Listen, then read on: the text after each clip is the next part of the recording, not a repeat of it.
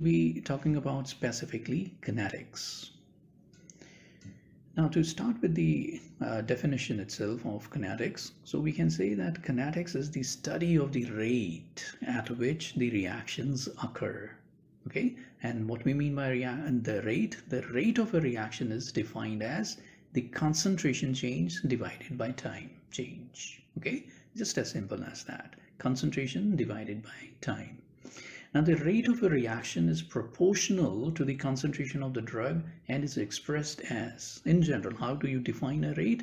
dC by dt proportional to the concentration of the drug to the power n, where this n is the order of a reaction. Or simply we can say that rate dC by dt is equal to kc to the power n, where this k is the rate constant, n is the order of the reaction. So this is a general expression for the rate.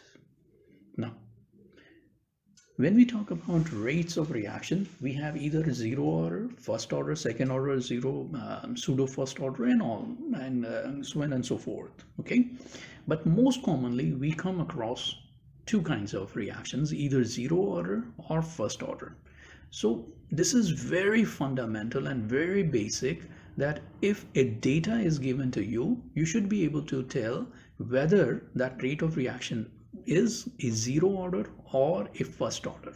Okay, so what do we mean and how do we find out what is zero, and how do we find out whether the data gives you a first order reaction? Okay, so to start with this zero order reaction, now in a zero order reaction, the rate of drug decomposition is independent of the concentration of the drug remaining. That is, the rate is constant.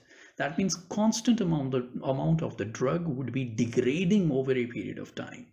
Okay, and as the drug is getting degraded, the amount of the drug remaining is becoming less and less over a period of time, but the rate is independent of the amount of the drug remaining. That means a constant, a fixed amount of the drug would be continuously getting degraded over a period of time.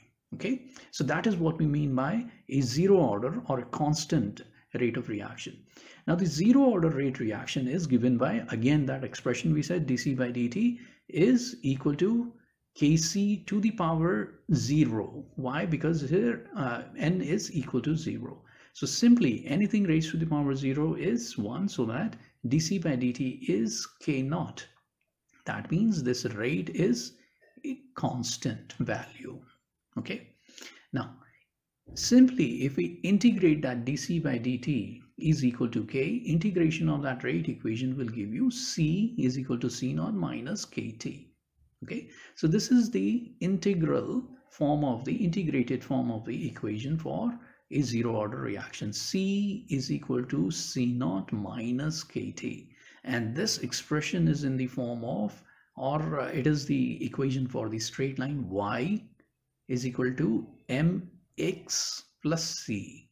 Y is equal to mx plus c.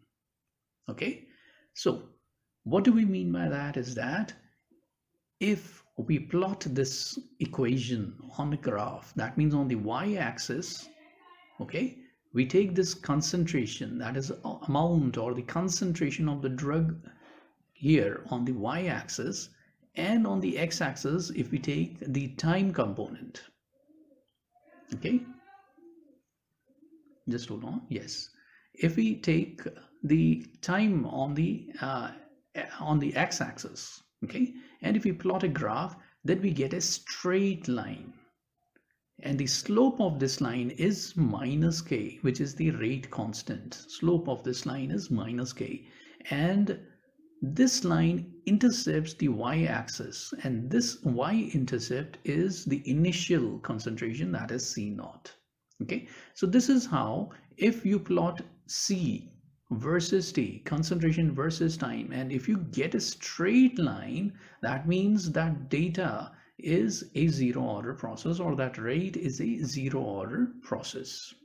Okay, now drug decomposition reactions in the solid phase or in suspensions follow a zero order kinetics. So degradation of the drugs in solid or in suspensions would most probably be a zero order reaction. Or photolysis, that is another example where it is a zero order reaction.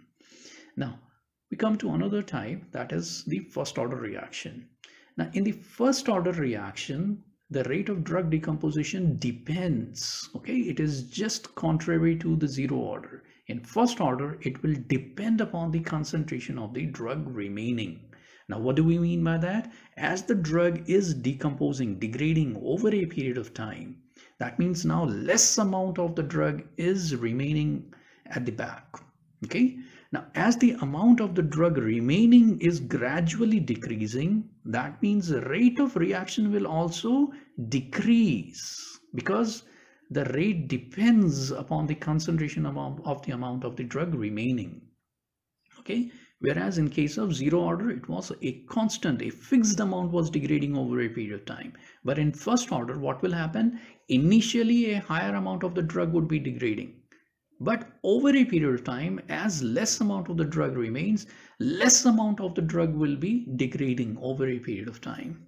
Okay, so that is a first order reaction. Now the first order rate equation is, again, as we general expression is that dc by dt is kc to the power 1, because now this is for the order, that is n is replaced by 1. And just to simplify this, or to identify this rate constant for the first order, it is given as k1, unlike the k0. So it is k1 c to the power 1, as simply c raised to the power 1 is c. So that is why dc by dt is kc, okay. Whereas in case of zero order, this was dc by dt is k, okay. For the first order, dc by dt is kc. Now again, if we just integrate this equation and then rearrange, so for the first order, not for the zero order, but for the first order reaction, integration will give you log c is equal to log c naught minus kt by 2.303, okay. That means, again, this is in the form of this is the equation for the straight line, y is equal to mx plus c. That means now in this case, on the y-axis you take this log c, okay, versus the time, the t on the x-axis, okay. So now when you convert those concentration terms in the log values and plot those log values with the time, that means you have log c versus t. In that case, you will get a straight line.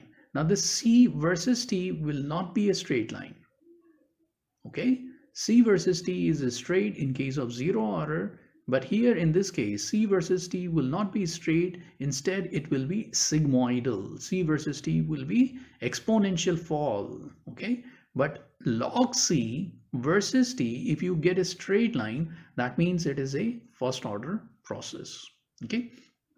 So many drug, of course, decomposition reactions on storage follow first order kinetics. Now this you can take simply as a thumb rule. Whenever we talk about stability, whenever we talk about kinetics of drug, now the drugs generally degrade by first order kinetics. That means you always have to take the plasma, and you have to take the log of the concentration versus the time to get a straight line, okay. Now, so we'll just stop here, and today we have just introduced this concept of kinetics, very simple, and you have to keep in mind the zero order and the first order kinetics. And how do you find out zero or first order? By plotting the concentration versus time, c versus t. If it gives you a straight line, that means it is a zero order process. But when you plot log c versus t, if you get a straight line, that means it is a first order process. And most importantly, all the drugs, almost all the drugs decompose by a first order process, almost all the drugs, okay, by a first order process. So we'll just stop here and